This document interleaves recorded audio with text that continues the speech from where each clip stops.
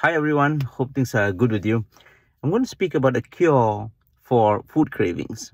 Now, this has been proven many times in the past 20 over years, which I'm doing here. And some of the patterns that I see is quite supportive to this cure. All right. So, food cravings is basically, you're not hungry, but you want to eat more and more and more. And many reasons are behind this. Number one is genetics, can be an epigenetic, can be genetic itself, can be by birth defect. It's a psychological problems due to your environment, peer pressure, community. Could be due to stress. There's many reasons to it.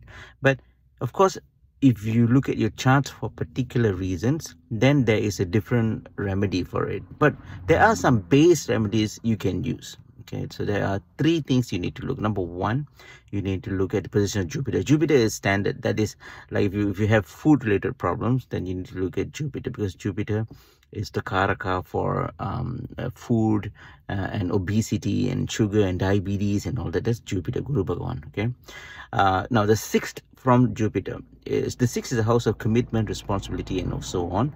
But the sixth is also the house of repetition. Okay, so the sixth from Jupiter shows your food cravings as well.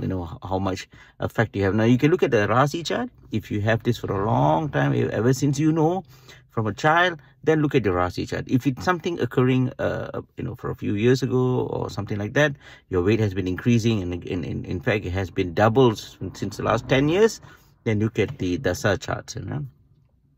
And the third is Rahu in your ascendant. Yes, Rahu in the ascendant. Rahu generally is the demon of greed, right? So that happens as well. So these are some of the things that you can check on your charts and find a remedy. Now, performing the associated remedy will naturally relieve you from this agony of overeating, and it is truly a shackle. It brings you down, because when you put on weight, your emotional levels will not be right as well. You'll be worried, you'll be concerned. There will be a sense of lack of confidence and all these things. So it's those are some of the things that I've seen over the years. And of course, if you want me to look in charts, I can do it for a small fee. WhatsApp details in the bio. I'll talk to you soon.